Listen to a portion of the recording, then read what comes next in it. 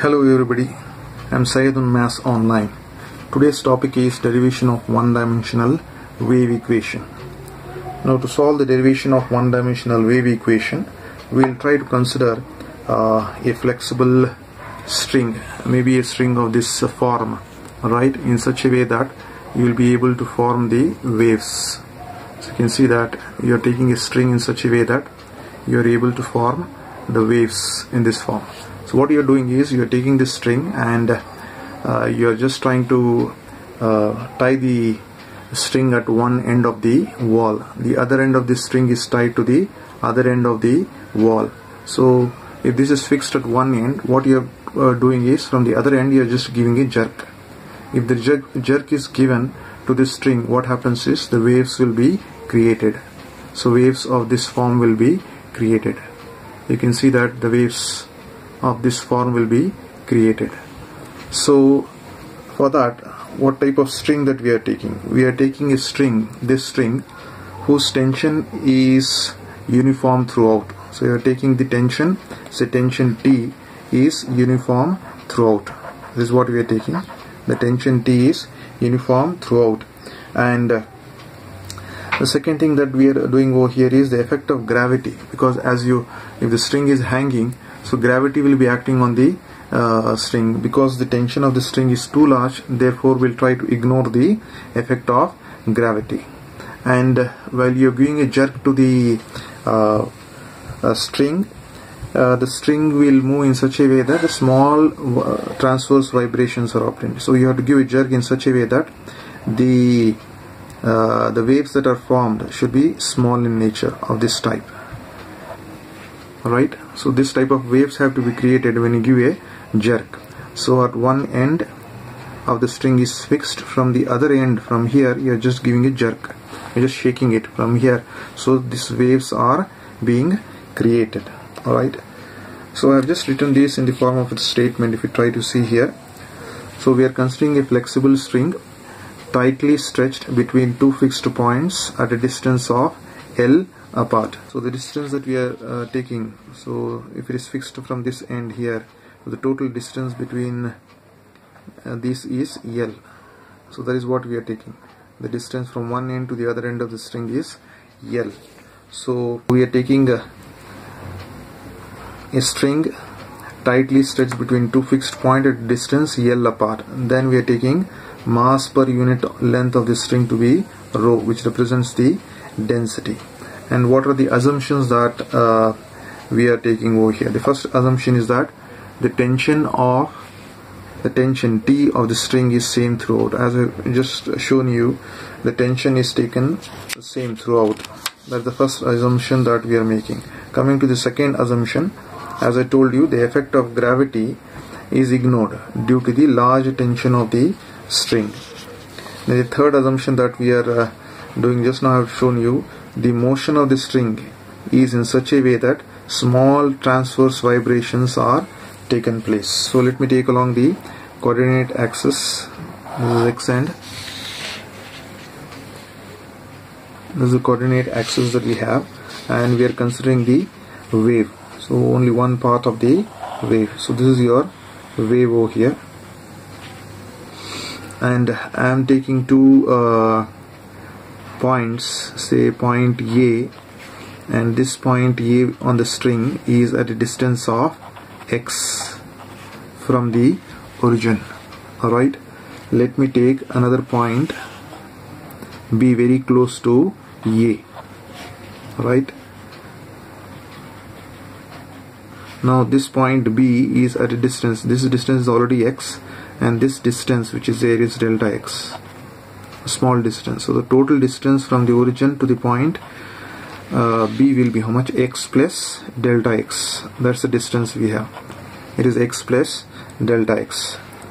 Now because this is a string over here, the tension will be acting. So suppose if I am taking the tension as T1 in this direction, T1 is the tension, and here if I draw a tangent, this is another, the tension at the point B. If I take the tension to be equals to T2, and suppose if I just drop a perpendicular to the y-axis over here, then the angle that is making over here this angle will be alpha. Alright, so the horizontal component angle is alpha. Similarly, if I just try to draw a perpendicular from here, so this angle will be nothing but beta. That is the angle beta that I am taking. So now this is the wave that we are having along the x and y direction we are considering. So we are just taking a small element AB and we are trying to study the characteristic of this string in the small length AB. So what I am taking over here is I am taking T1 be the tension of the string, be the tension of the string, T1 be the tension of the string at the point A, and T2 the same thing, right? T2 be the tension of the string, T2 be the tension of the string at the point B. I'm just writing this statement so that you can just make notes of this. Now as the so this motion is along the vertical direction, there is no motion along the horizontal direction. Therefore the horizontal component will be, so if you write down the horizontal component,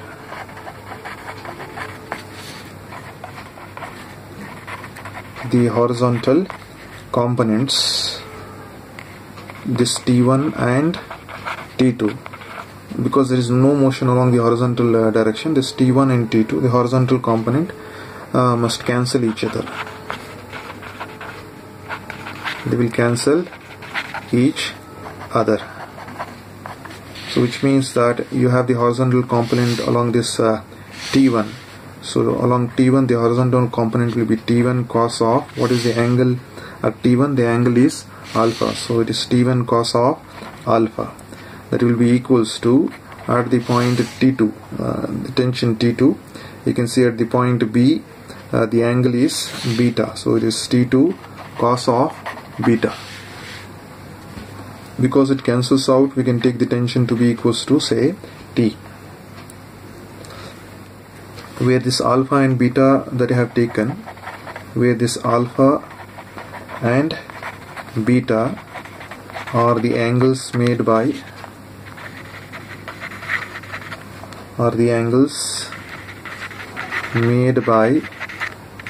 T1 and T2 with the horizontal.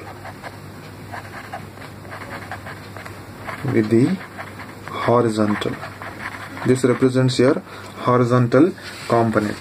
Now coming to the vertical component. So the vertical component, once again at the point A and B. So let us write down the vertical component.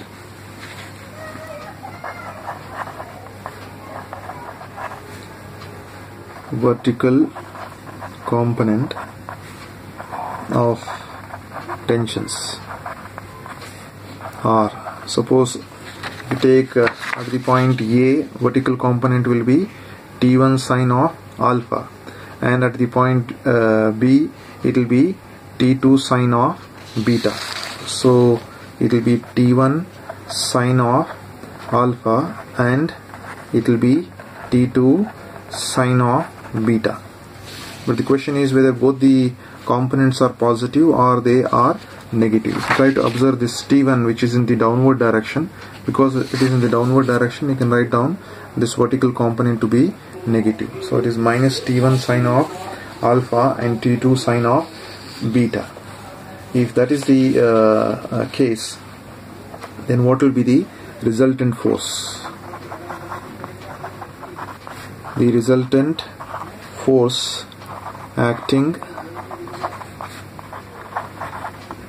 vertically upwards.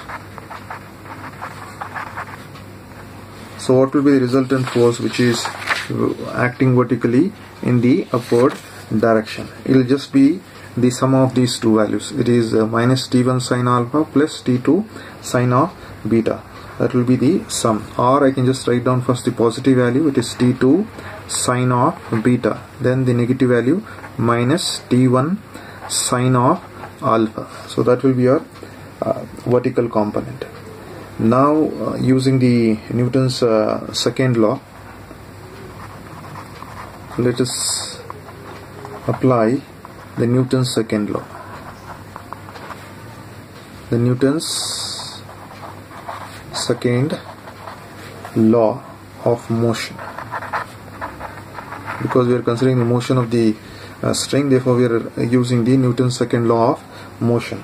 So Newton's second law of motion, we know it is force F is equals to, it is mass into acceleration. Mass is m into the acceleration is a. So what is the force? The resultant force we have taken it as, it is T2 sine of beta minus T1 sine of alpha. So this is your resultant force, that is equals to mass. Mass is the formula that you have for mass is nothing but it is density into volume. That is what we have. So we know it is density into what is the,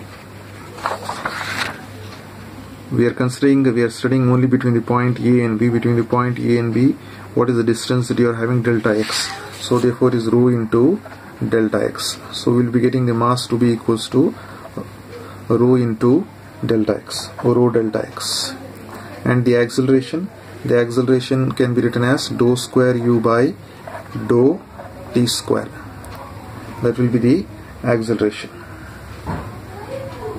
If that is the case, we can just try to simplify this one. So to simplify, let us try to divide the entire equation by t.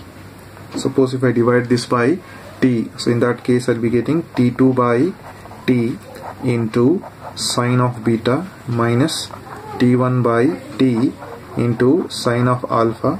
That will be equals to rho by t delta x into dou square u by dou t square. So just dividing throughout by t, we have got this expression. Now if you try to bring about the relationship, we have got this relation here. Is T1 cos of alpha is equals to T2 cos of beta is equals to t. So from here I need to get this value, that means T2 by t and T1 by t. So let us try to take the first equation that we have over here. It is T1 cos of alpha will be equals to what? Will be equals to t. So you want T1 by t over here. So I'll take this t on this side. It becomes T1 as it is, cross multiply divided by t is equals to this cos of alpha you can take on the other side, becomes 1 by cos of alpha. So you can write here T1 by t to be equals to how much? Cos of alpha. Just taking this first relation, T1 cos of alpha is equals to t. You have one more result, T2 cos of beta. So let us take that value also. So T2 cos of beta, its value is equals to t. Alright, so this will be equals to, again T2 cross multiply t on the other side, is T2 by t. So T2 by t will be equals to, cross multiply this cos of beta on the other side, 1 by cos of beta.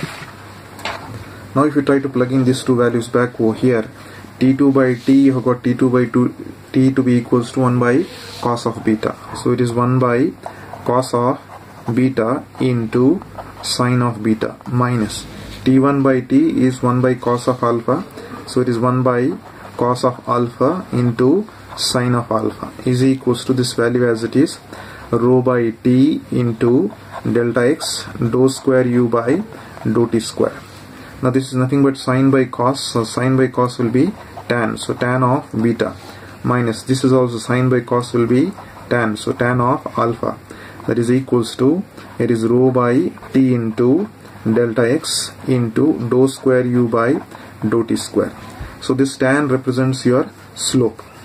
Alright, so this tan of alpha and tan of beta represents the slope.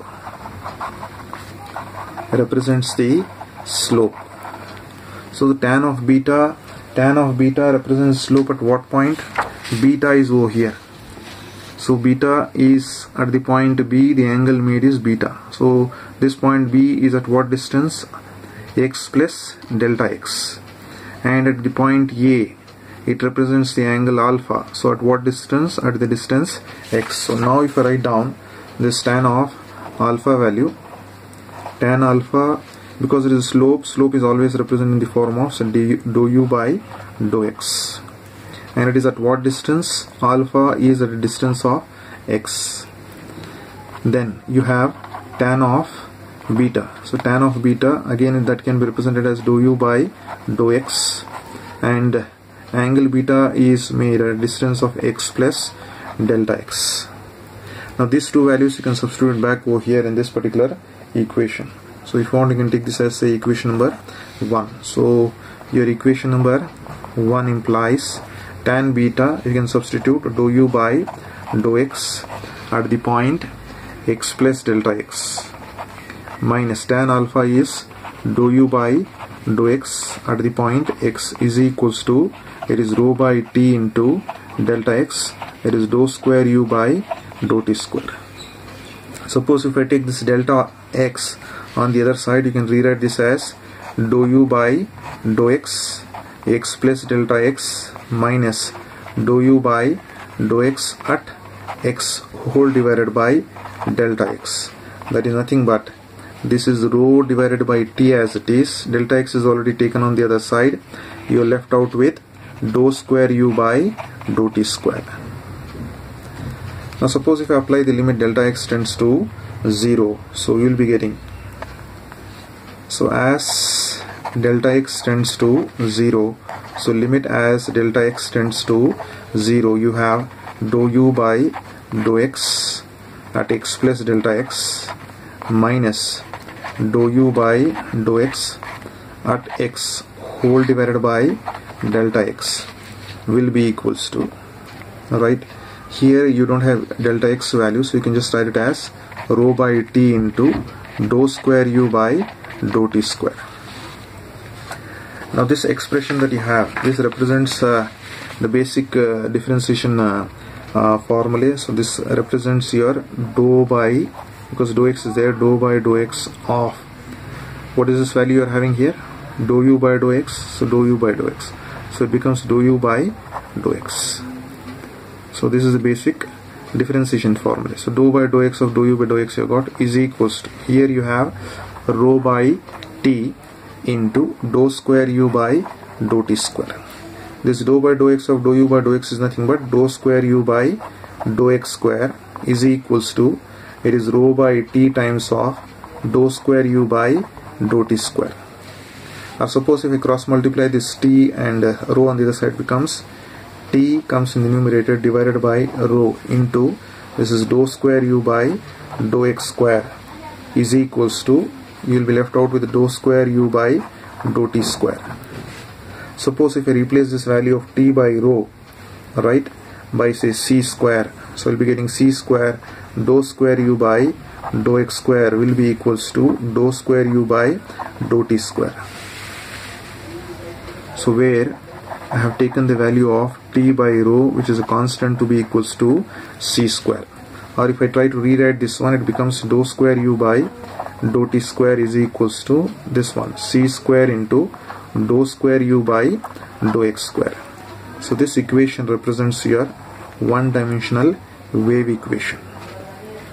Or you can even write down this in the formula, because u is being differentiated with respect to t partially twice, so you can write this as utt is equals to c square times of, since u is being differentiated with respect to x twice, so you can write it as uxx. So this represents your one-dimensional wave equation, is one-dimensional wave equation.